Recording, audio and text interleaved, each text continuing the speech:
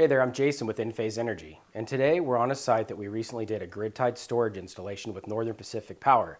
Hopefully you saw that video, and if not, I'm going to put it right up here in the description or in the link, and so you guys can go check that out as well for what we did on the first visit.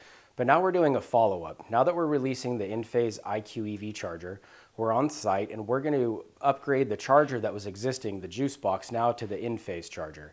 Now this is going to benefit the homeowner in the sense that when the solar is producing and the loads are not using all the power, the battery's full, the EV will be able to take all that extra power and charge the car. So they're actually able to keep more of that power on site versus exporting it to the utility company, where they now with NEM 3.0 have a lower feed-in rate, and it's just better ROI and a better investment for the customer.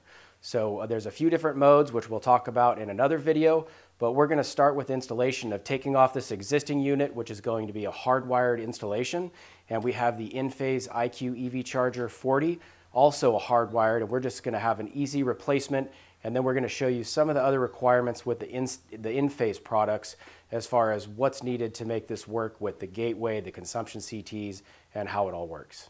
So let's get started.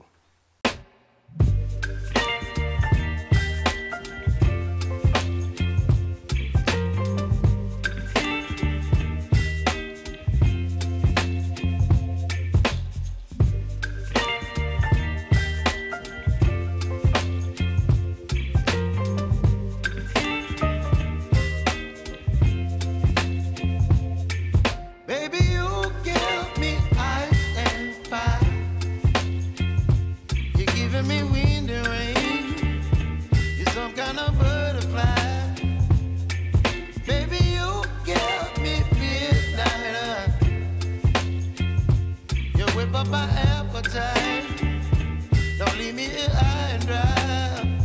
Oh, well, I don't wanna jinx it, baby, and twist myself at the spine. Don't wanna overthink it, baby, it's just twist your body and mine.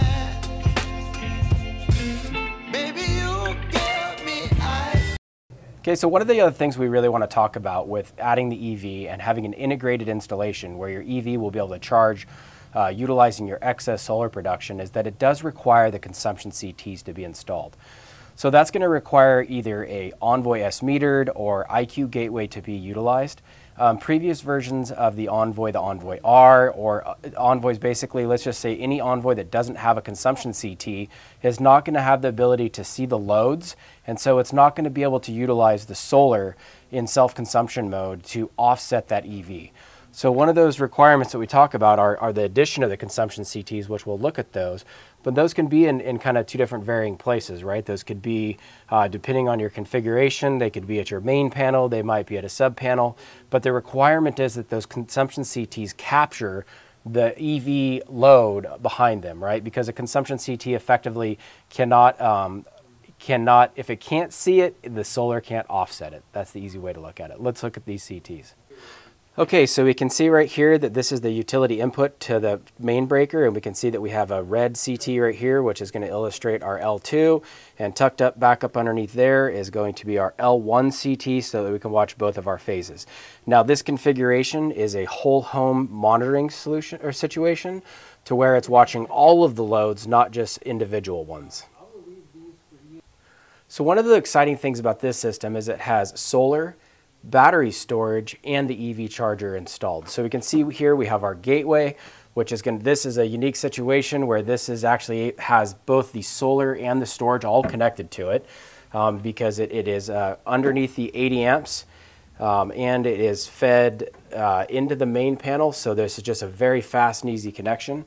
But what happens here is we have the gateway inside of this that is connected to those consumption CTs, and this is monitoring and communicating with all of the devices within the EcoStructure. So we have the IQ EV charger now that's in the garage, and that is communicating to the gateway through the cloud, which is helping coordinate the charging with any available excess solar that's available.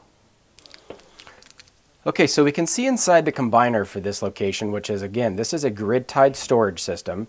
We can see that we have our PV solar breaker, our battery breaker. This is a breaker that's actually feeding a surge protector that's down below, and then we have our gateway breaker. So we're able to, with this grid-tied solar installation, connect all of the distributed resources, which is our solar and our storage, in this panel, and then our gateway is communicating with our EV charger to basically make this whole ecostructure communicate.